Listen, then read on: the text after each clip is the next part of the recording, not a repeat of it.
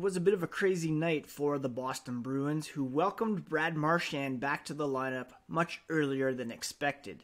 The star winger scored 2 goals in his first game back from double hip surgery in the offseason.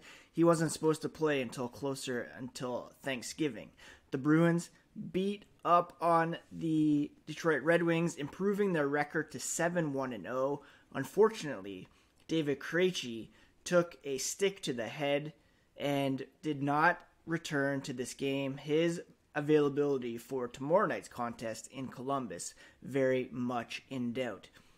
While all this was going on, General Manager Don Sweeney made a trade, sending Jack Studnicka to Vancouver in exchange for a goalie and a defensive prospect.